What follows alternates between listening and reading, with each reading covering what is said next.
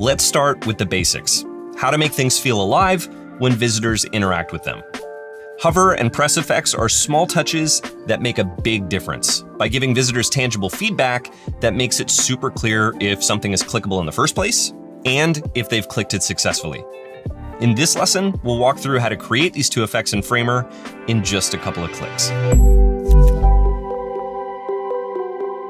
To get us started, I'm gonna jump straight into our project file here, which you'll find if you're watching this video on framer.com/academy, right below the video. I'll include a remix link there for you.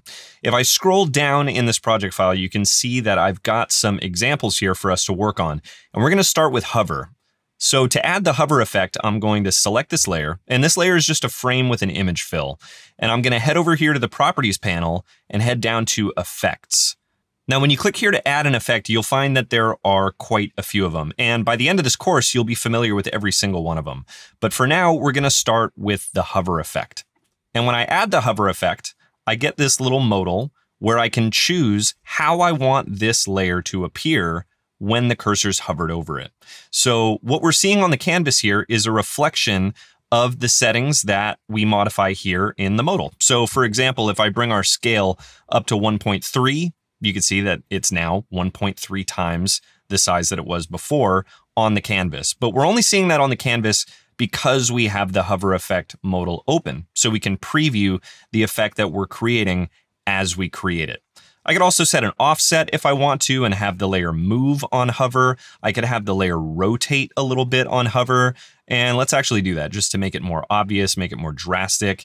I could play with the opacity. You could see all the properties here that we have to play with. And then finally, we have the transition, which determines how the movement actually happens. Now, the next lesson is where we're really going to get into transitions and master the different easing curves that we have available to us. So stay tuned for that one. But for now, we'll probably just stick with a basic spring. I'll set this to a physics-based transition.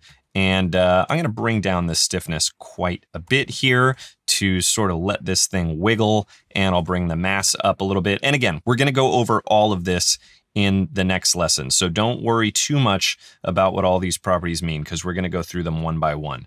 But now, essentially, we've decided that on hover, we want this layer to grow to 1.3 times its original size, or 130% is another way to describe that. And we also want it to rotate 20 degrees.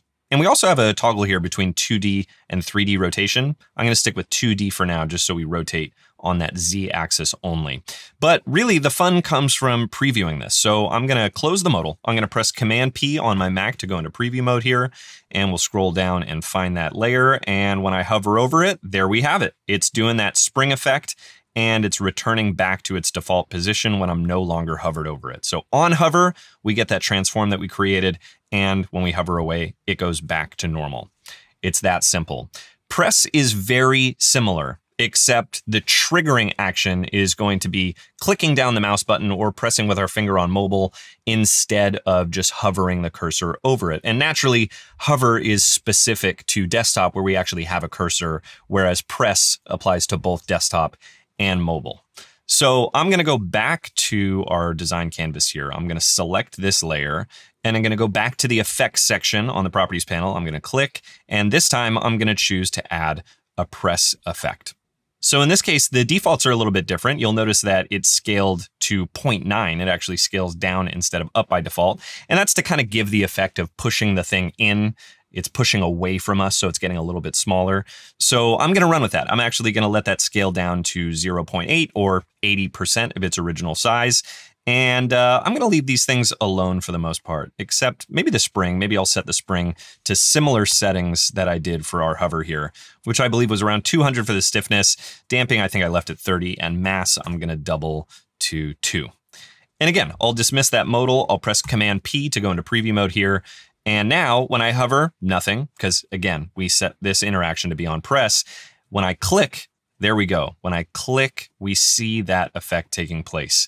And I think in my example, I had this rotating 90 degrees as it pressed as well, which I thought was kind of a cool effect. So at any time, we can select this layer again. We can go back to the effect modal here, and we can say, yeah, let's rotate this 90 degrees as well. And let's see what that looks like. Again, Command P on my Mac to go into preview mode. Control P if you're on a PC, by the way. And there we go. Now we've got that rotation happening with the scale as I press, and hover again happens as soon as the cursor mouses over it. And there you have it. With hover and press effects in place, your sites will immediately feel more tactile and alive. And they don't just make an experience more visually delightful, these effects are subtle cues that help visitors navigate with even less effort. Again, great interactions aren't just about motion, they're about meaning. That's it for this one. I'll see you in the next one.